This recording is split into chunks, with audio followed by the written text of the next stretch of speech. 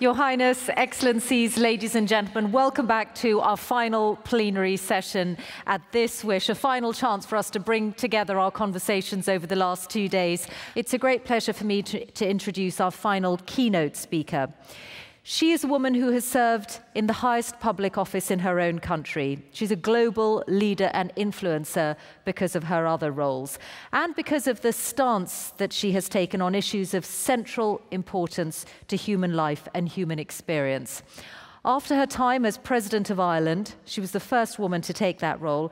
She became the UN High Commissioner for Human Rights. She's also served as a UN envoy on climate change and for the Great Lakes region. And she now chairs the Elders, the group of former statesmen and women and leaders brought together by Nelson Mandela. Today, she is going to be focusing on climate change in her remarks to us, something that is probably still seen largely as an environmental challenge, but of course one that threatens human health and indeed our very existence. Please welcome Mary Robinson.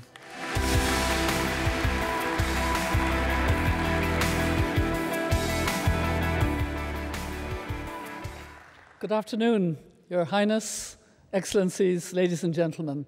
It's a great pleasure to be back here in Doha at this impressive summit.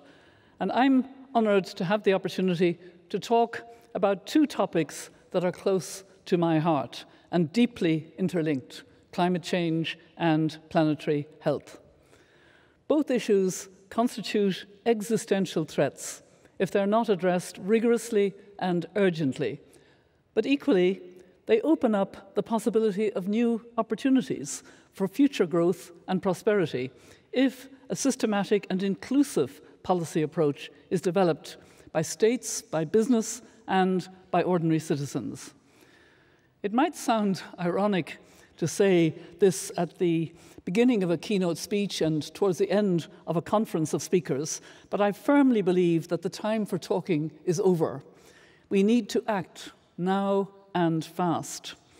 As I'm sure you all know, last month the Intergovernmental Panel on Climate Change issued a report on the consequence of global warming at 1.5 degrees Celsius and above. This report makes it abundantly clear that we have less than 12 years to take the necessary steps, the radical action to cut emissions by 45% by 2030, and also reduce the consumption and subsidizing of fossil fuels and invest in sustainable, renewable energy to avert a rise in global temperatures above 1.5 degrees that would have catastrophic consequences for global health. As my friend and fellow elder Gro Brundtland said, the IPCC report isn't a wake-up call, it's a ticking time bomb. The World Health Organization already predicts that between 2030 and 2050, climate change will cause approximately 250,000 additional deaths per year from malnutrition, malaria, diarrhea, and heat stress. The direct costs to health from climate change, excluding costs in health-determining sectors such as agriculture and water and sanitation, is estimated to be between $2 to $4 billion per year by 2030. Climate change threatens to reverse the gains made through the Millennium Development Goals, and it threatens to undermine any efforts to achieve the Sustainable Development Goals, health-related or otherwise. The IPCC has also said it expects climate change to lead to increases in ill health in many regions, particularly those furthest away from the Health Sustainable Development Goal, Goal 4. Examples include greater likelihood of injury, disease and death due to more intense heat waves and fires, increased likelihood of undernutrition resulting from diminished food production in poor regions, risks from the lost work capacity and reduced labour productivity in vulnerable populations, and increased risks from food and waterborne diseases.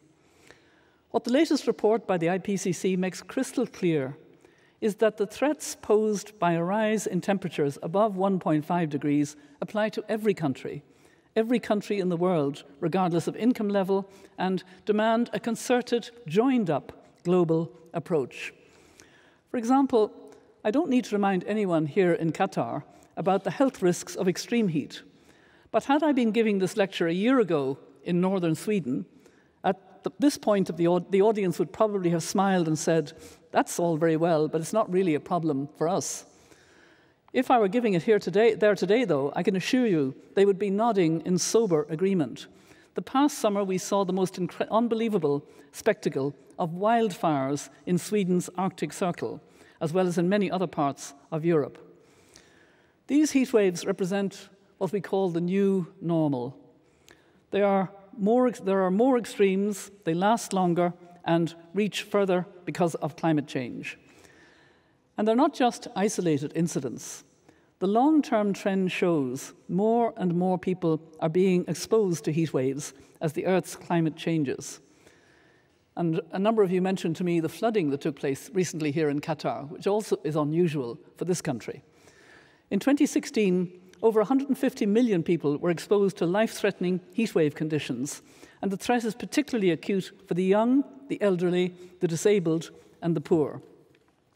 Meeting this challenge will require the political will to commit substantial financial investment to climate-resilient health infrastructure. It means embedding climate change mitigation, reaction, and adaptation into long-term health planning, and ensuring environmental and economic policies are centred around health needs. Hospitals and other health institutions need to consider this in practical, tangible terms. How do their buildings and operations contribute to greenhouse gas emissions? Are their consumption models efficient and sustainable? How do they dispose of medical waste? And do they have a holistic approach that includes the needs of the wider community? On a policy level, for the past 3 years, the elders have been championing universal health coverage across the globe as the best way to meet both the health SDG and promote accessible, affordable healthcare to all. We're convinced that providing universal health coverage is one of the most important drivers of development and a crucial means of tackling the health impacts of climate change. And there's a crucial linkage between ending fossil fuel subsidies, improving health outcomes, and building political consensus behind climate-resilient policies. Subsidies to fossil fuel industries are clearly unacceptable and unsustainable, and the elders have written on several occasions to the leaders of the G20 and the G7 to hold them to their word and demand a comprehensive abolition of these measures. But consumer subsidies, for example, on fuel products, are popular with the general population, particularly in developing countries, and leaders face a considerable political challenge when seeking to reduce or end them. However, countries such as Iran and Indonesia have shown that it is possible to reduce these subsidies when some of the saved public resources are channeled directly to increasing spending on healthcare. People see that this is actually helping them in healthcare, and it makes it easier to remove the subsidies. The public sees an immediate benefit as well as the long-term advantages of a healthier environment, and the leader should then employ a broader mandate to pursue sustainable environmental, social, and health policies. But our responses cannot be driven solely by political expediency or enlightened self-interest. I believe it's essential that we look at both climate change and healthcare through the prism of human rights, to which every person on Earth is entitled. In this hall, I see many talented medical professionals representing world-class hospitals and research institutes with an almost unparalleled capacity for technological innovation. Yet, given this abundance of global resources, how can it possibly be acceptable that hundreds of millions of our global citizens still cannot access or afford the healthcare that they need for themselves and their families, including in some of the richest countries on the planet, notably the United States? Innovation in technology, surgical techniques, and health systems has brought huge benefits to healthcare in recent decades and transformed our understanding of how the human body and mind works. But innovation alone won't achieve the systemic changes needed to extend these benefits to the most vulnerable and marginalized people in our societies whose health needs are, of course, greatest. Ultimately, this comes down to a question of political will and priorities. As with climate change, leaders need to realize that it's in their own interests and those of their countries to have a healthy population and a society with institutions and infrastructure that is sufficiently resilient in the face of climate change. In both cases, the state remains the indispensable actor and must therefore bear the chief responsibility for funding healthcare and climate policies. These responsibilities cannot be abdicated or outsourced to the private sector. You only have to look at the United States to see the damaging consequences of a market-driven health system, where the profit motive trumps patients' healthcare needs, and where vested interests from private hospitals to the pharmaceutical industry spend billions of dollars to thwart even modest efforts to extend public insurance and healthcare provision. Equally, although it's commendable that many businesses, including in the energy sector, are now acknowledging the realities of climate change and the need to take action, corporate social responsibility can only ever be a complement to rigorous state regulation underpinned by internationally agreed commitments. In our globalized world, this can only be done by multilateral cooperation. The Paris Agreement on Climate Change and the Sustainable Development Goals are two landmark multilateral achievements that serve as a rebuke to the cynics, or so-called realpolitik advocates, who argue that nations will never act out of altruism. Both the Paris Agreement and the SDGs are a declaration of solidarity, not only with today's global citizens, but future generations. You recall the repetition of no one left behind, and even prioritize the furthest behind first. The notion that the globalized nature of our economic and political order can in some way be halted or reversed is frankly illiterate. Leaders who pursue a unilateral path, who disdain cooperation, and who renege on previously agreed agreements need to go back to their history books. I've in fact just come from Paris, where President Macron organized a major peace forum, as you know, to mark the centenary of the end of the First World War. The historical anniversary is a stark reminder of the catastrophe that can ensue when multilateral cooperation breaks down and leaders believe their interests can be best served by bellicose actions. The war in Europe devastated a whole generation. It literally poisoned the land. Some of the soil where the trenches lay is still contaminated by degraded munitions and poison gas. Moreover, the devastating impact of the conflict on public health and medical institutions and infrastructure meant that when an epidemic of Spanish influenza broke out in the winter of 1918, just as the guns were falling silent, it spread like wildfire and ended up killing as many people as the war itself. So all of us here, doctors, health experts, politicians and former politicians, have a responsibility to put pressure on leaders to take climate and health seriously, to see them as human rights issues that are inextricably intertwined, and to make these leaders understand that if they don't act in concert with each other, they are damning us all to failure, if not annihilation. We're at an existential moment. There is a threat to the future of our children and grandchildren. As some of you will know, for many years I've advocated the need for a climate justice approach to tackling the challenges of global warming.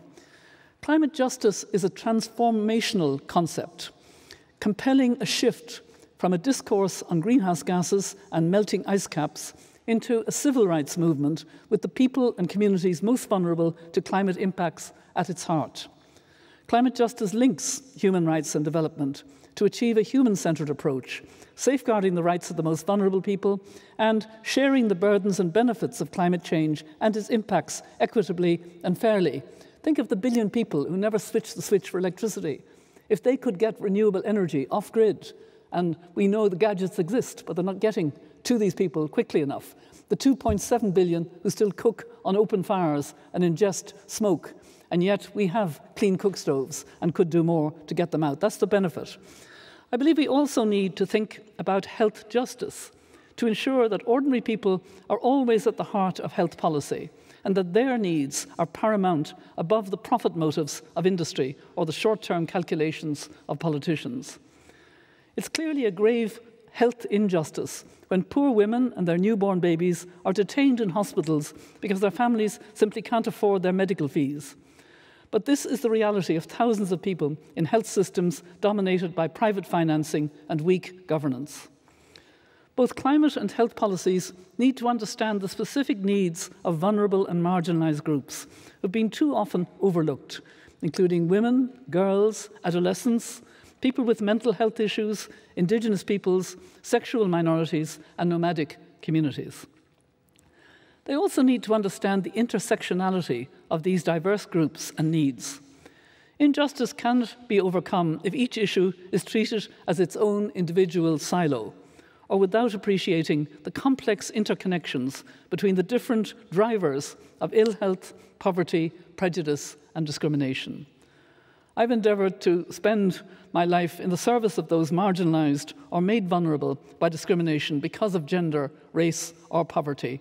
I take as my guide Article 1 of the Universal Declaration of Human Rights. We're going to mark the 70th anniversary on the 10th of December next month. And it begins that all human beings are born free and equal in dignity and rights. It's important to note, however, that this declaration, signed in 1948, and the two international human rights covenants adopted in 1966 don't include any specific reference to a right to a healthy environment. More and more countries are acknowledging this as a right, but it's still not fully there at the global level. When I had the honour to serve as UN High Commissioner for Human Rights from 1997 to 2002, climate change wasn't on the radar of human rights institutions. It was through my later work on human rights in Africa that I came to understand that any advances in development were threatened by the impacts of climate change. Last year, together with my fellow elder and dear sister, Graça Machel, I visited Tanzania to encourage that country's progress towards universal health coverage. We met rural women who still only had scant access to medical services and products, despite the dedicated efforts of local doctors. If real and enduring progress is to be made towards universal health coverage in Tanzania, the needs of these people need to be at the top of the agenda for every officer in the Ministry of Health, and indeed the Ministry of Finance and the Prime Minister's office. Governments and companies need legitimacy and trust to be able to operate effectively in society.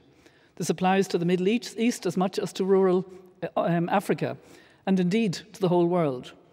If these actors don't prioritise action on climate and health, they risk forfeiting this legitimacy and trust far sooner than any of us might anticipate. But delivering effective policies on climate and health isn't just a matter of sound investment or shrewd self-interest.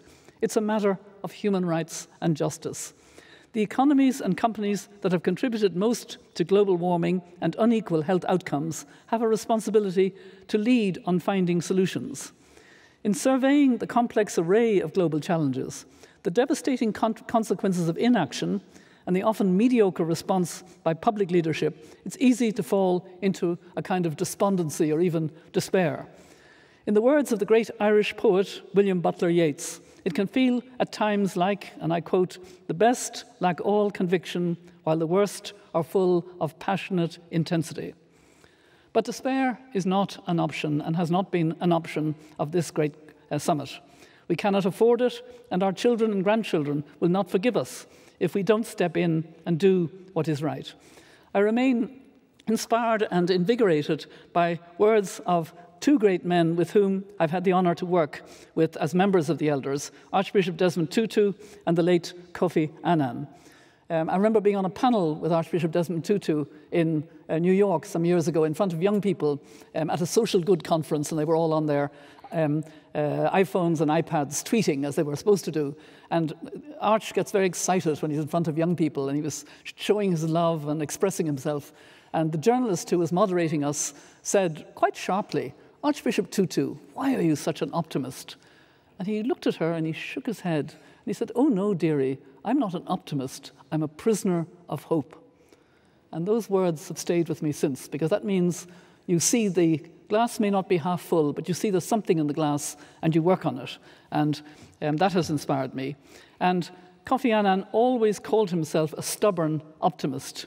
His lifelong commitment to justice and equality didn't permit any other way of looking at the world. Kofi knew that a better world was possible and worked to the very end. I was with him in Zimbabwe on his last mission.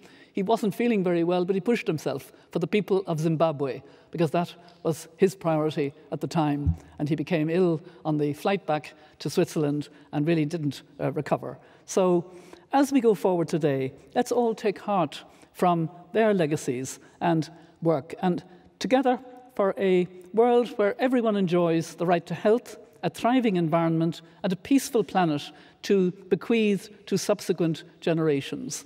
That's what it is to be human and to be in solidarity as a world. We have to recapture the solidarity that was there in 2015 with the Sustainable Development Goals and the Paris Climate Agreement. This is a bumpy time with nationalism and populism popping up around the place, but we have no time other than to regroup and do it with solidarity. Thank you very much for your patience in listening. Thank you.